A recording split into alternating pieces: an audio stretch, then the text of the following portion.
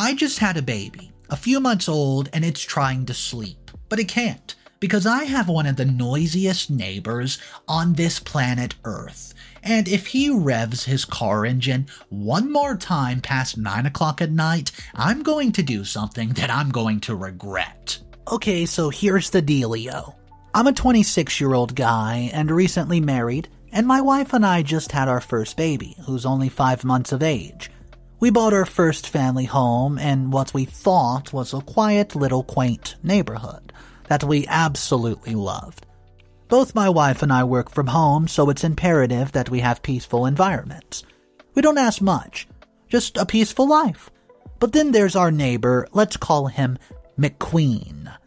McQueen has the car that could have been, pulled straight out of a Fast and the Furious movie. I'm no expert on vehicles, but even I can tell that the exhaust on it must have been modified. Every time it roars, its life just sounds like the jet engine taking off. And guess what? He has the oddest schedule.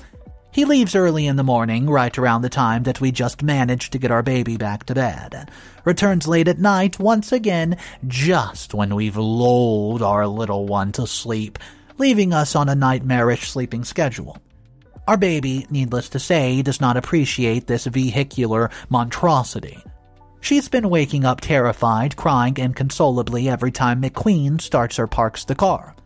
It's a nightmare, and my wife and I genuinely think the sound scares our kid, who knows what lasting impacts this could have on her.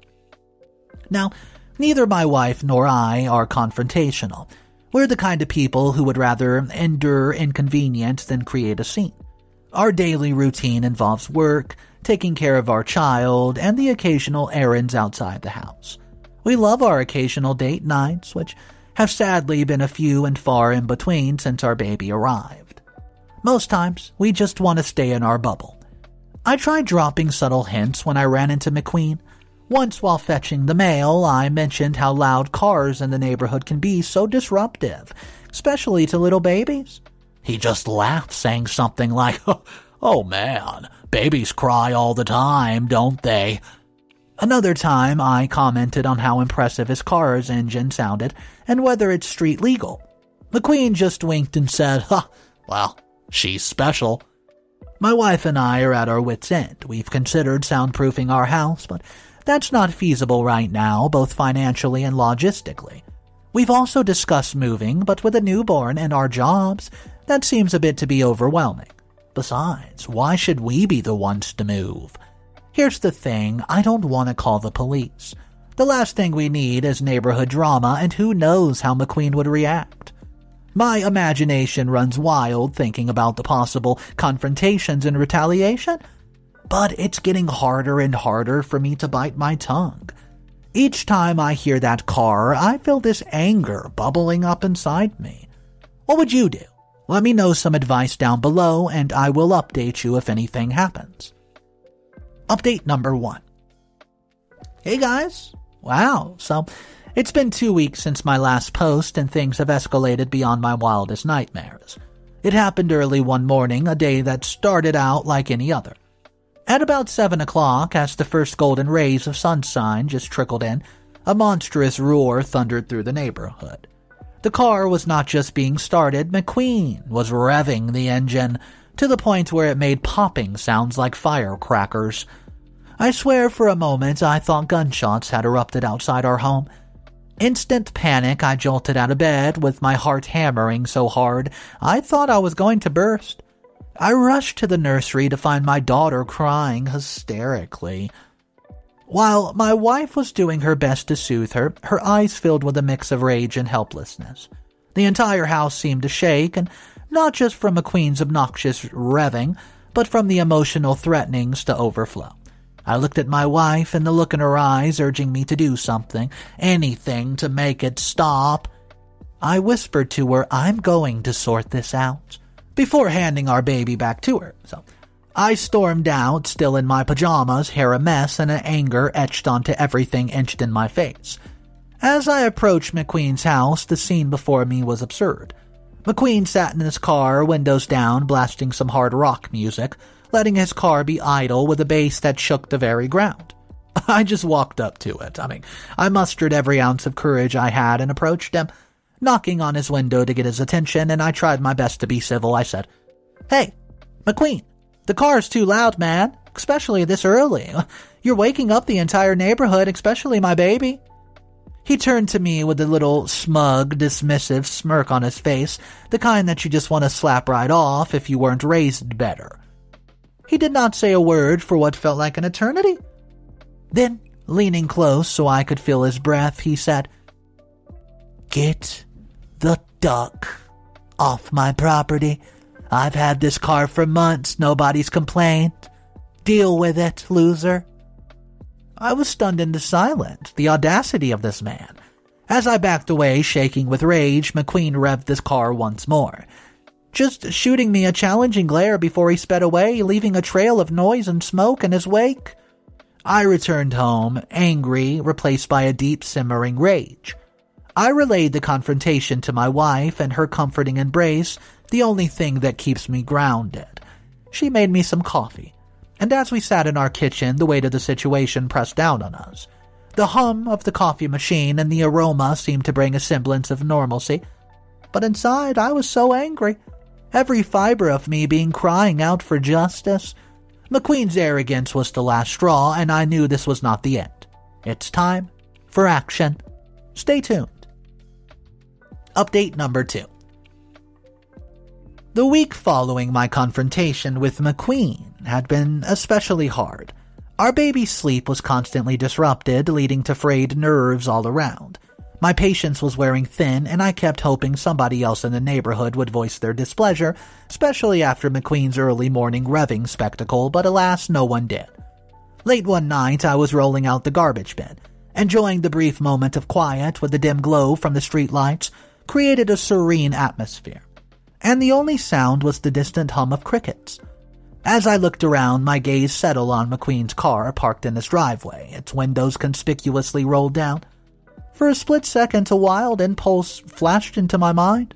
I tried to shake out of it, telling myself it's too rash, too petty. But I was sleep-deprived and had some pent-up frustration and a little bit of temptation I could not resist. Without fully comprehending what I was able to do, I darted towards McQueen's car in a fit of childish rebellion. I pulled my noodle out, and with adrenaline surging, proceeded to urinate all over the seats, the dashboard, the steering wheel. It was very petty, but in the moment it felt like a big relief as the liquid left my body. It was a small victory against the audacity and arrogance of my neighbor. Having emptied my bladder and my frustrations at the same time, I zipped up my pants, casting nervous glances all around. The night seemed even quieter now, with the faint glow from the streetlights feeling like the spotlight on a stage. For a moment I was paralyzed by the thought of being caught, but there was no moment, no sign that anyone's ever seen my reckless act, so I made my way back to my home. Wow, my heart thudding in my chest, each beat echoing the mix of triumph and fear coursing through me. My wife and baby were deep asleep. Obviously, to my late-night escapade, they were oblivious. I decided right then and there that I would not share this with her. It was my secret, a singular act of defiance in a silent war with me and McQueen. I'll let you guys know if anything else happens. Well, I'll update you. Final update. The last couple of months have been a wild whirlwind. A few days after the incident, McQueen was on my doorstep. I opened the door, and the look on his face told me something was amiss. My heart was racing and my palms were sweaty. Did he know? Had he seen or guessed something? Hey, I was wondering if you noticed any kids running around and causing mischief at night. My car's been messed with. Was this a veiled accusation or genuine curiosity? Doing my best to seem nonchalant, I said, man, haven't noticed any kids, just trying to keep mine quiet. To my surprise, McQueen chuckled. It was the first time I'd seen him in anything other than his confrontational mood. Look, man, I want to apologize for the other morning. This wasn't fair for you. It's been tough. Work's been demanding, and well, my ex-wife has not made things easy either. That car, it's been my escape, my small bit of joy in this chaotic life. Somebody dumped some foul-smelling stuff in it, man. Could not even drive it for the next couple of mornings. It smelt like pee. Could you believe kids would do something like that? My insides churned as I feigned surprise, expressing my disbelief at the audacity of these children. But the days that followed were marked by a strange change. McQueen's roaring beast of a car never purred or growled again. Instead, a modest, compact car took its place in the driveway. The noise, the bane of our existence, was gone. Days turned into weeks, and I never saw or even heard the old car again. One afternoon, I found myself chit-chatting with McQueen over the fence. He nonchalantly mentioned, I sold the old car. Mold started growing inside of it. Those damn kids messed it up good. Thought of you and your family when I picked out the new one. Didn't want to bother you good folks anymore. Well, just like that, I felt the guilt hit me like a freight train. This man, already battling his personal struggles, had lost the one thing that he said brought him a shred of happiness, all because of my mold-infested abilities. Well, I guess you can say the metal in the engine was a symbol of resilience, his fight against the world, and I took it away. Anyways, McQueen had been robbed of his joy, and in return I was left with a gnawing feeling of guilt. Am I the a-hole for peeing in my neighbor's car? Let me know what you would have done. Comment number 1. Honestly, when my neighbor had a similar loud car, I just called the cops. They assessed the situation and he was given an ultimatum. Modify it or face fines. OP, while I understand your frustration, I feel like you might have taken some extreme leap without really getting to know your neighbor. Let the professionals handle it next time. I think that you're the a-hole here. Comment 2. Ha! Gotta admit, that was pretty funny and definitely a petty move. Anyways, after weeks or even months of the audacity of the audio of the torture of the car, who would not be driven to the edge? I didn't really see an a-hole in this story.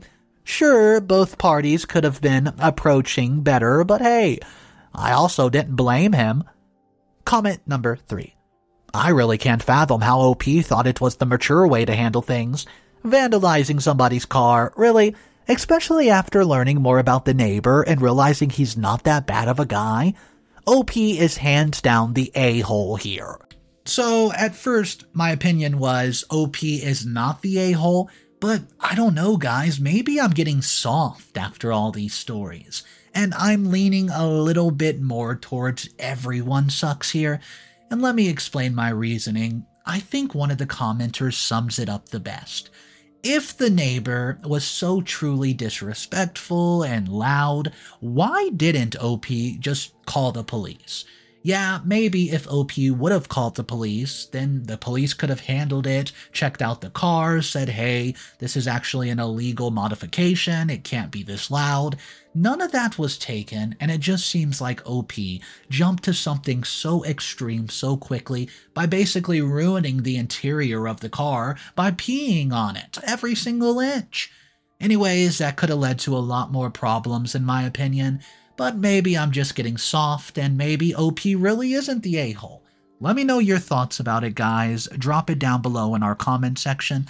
And we're going to take a look at story number 2 on the day. It's an Am I the A-hole story. Title is this: Am I the a-hole for my revenge against my basketball teammate that made him quit the team? Let's jump into that now. Hey guys, I'm a 16-year-old kid and I've been playing basketball for my high school juniors varsity team for a couple years now.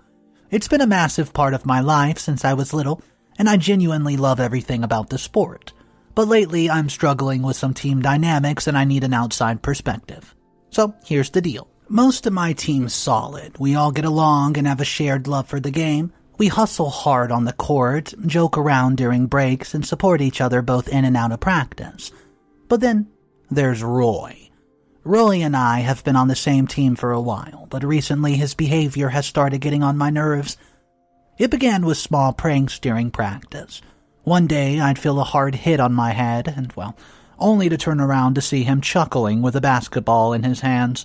Yes, the same basketball he just threw and bounced off my head. I tell him, dude, cut it out.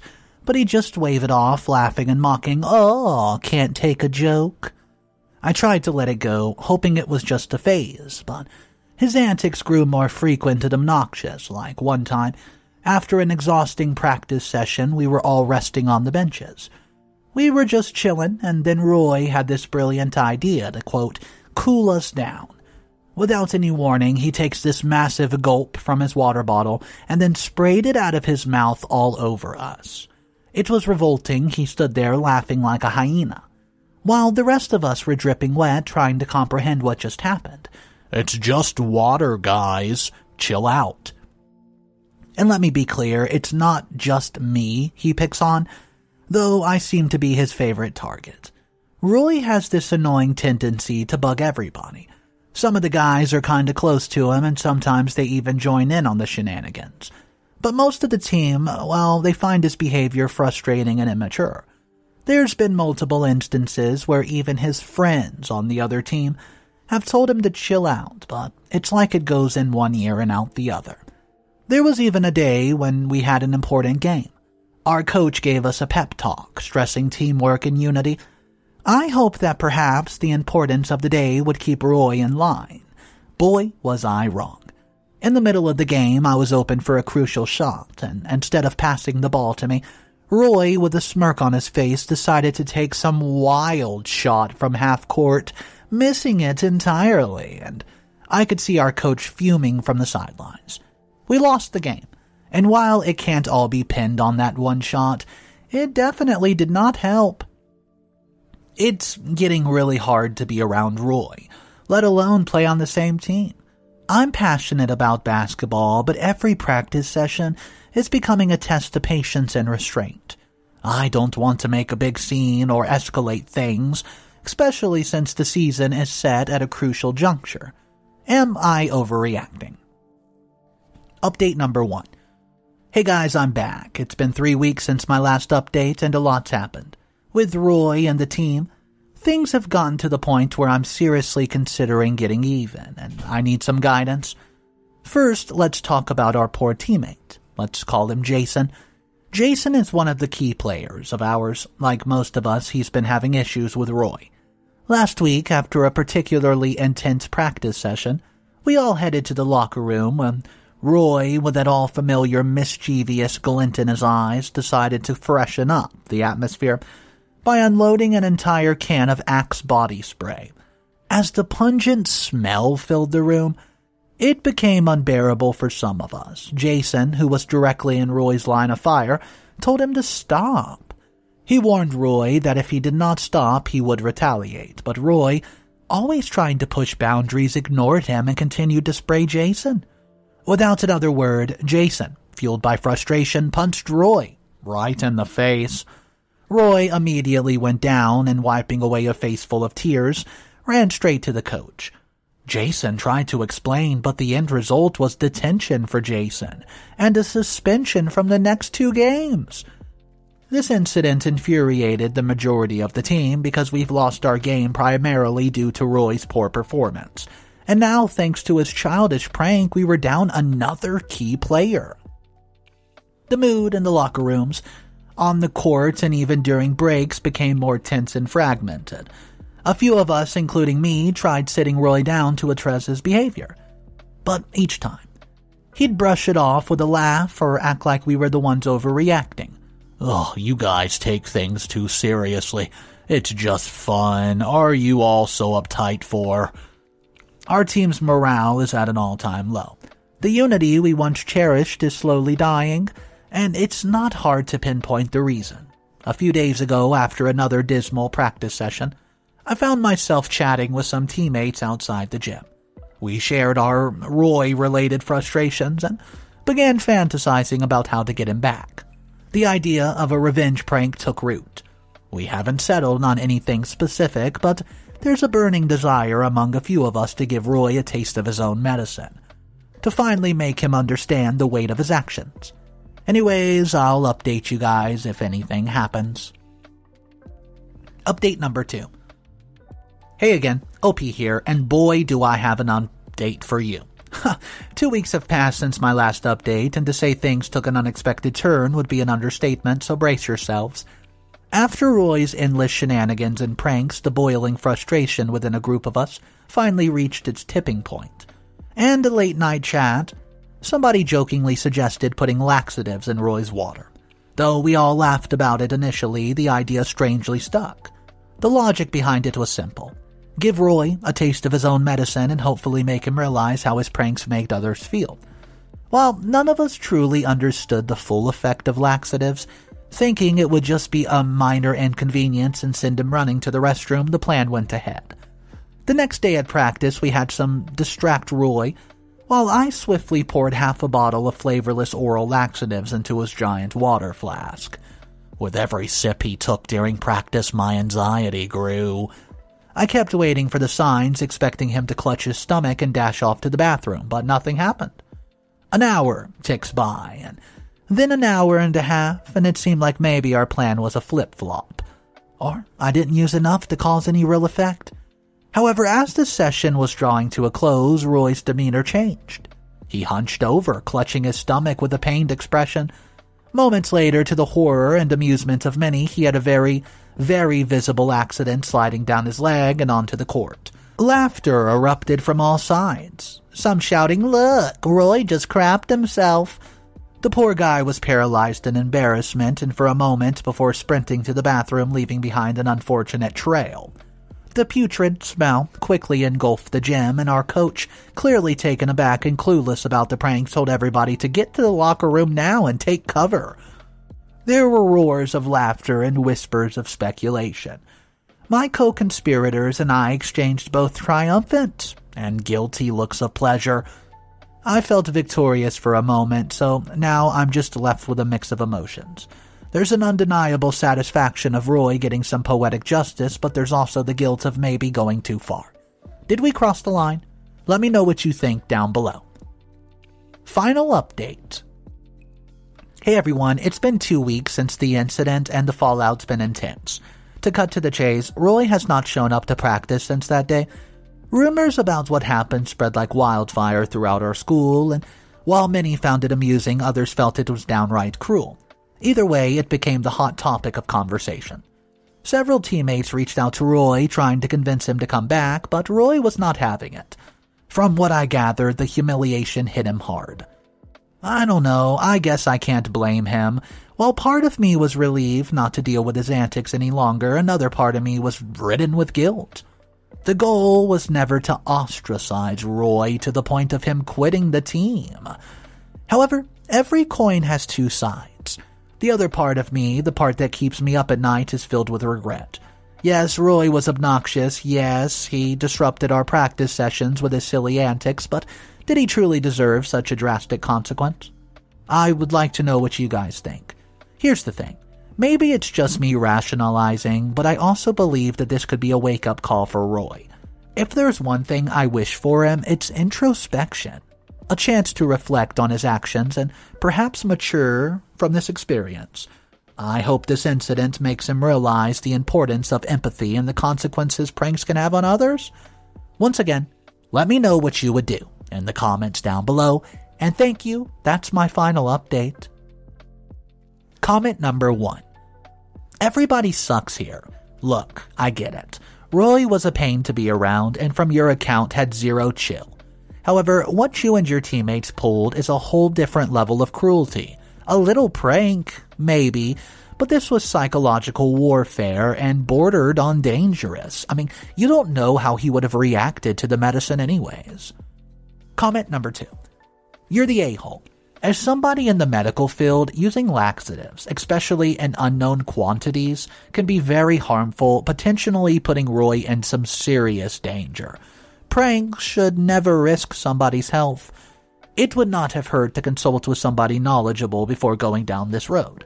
You are the a-hole OP simply because you're the one who poured the medicine into his water. Comment number 3. Everybody sucks here, but not for the reason that everybody's pointing out. While I don't really blame Jason for throwing a punch at Roy, sometimes you need to stand up to a bully. You guys, though, did not do that. You definitely crossed the line with the laxatives. If Roy was that annoying, maybe you should have just given him a good old-fashioned knuckle sandwich, like Jason did, instead of this drawn-out so-called prank. Anyways, you guys lost a teammate. Alright guys, so I didn't really think about that, one of the commenters, by saying, you are the a-hole OP, I'm a doctor, and I'm just going to tell you it could have been extremely, extremely bad to give an unknown amount of medication to somebody.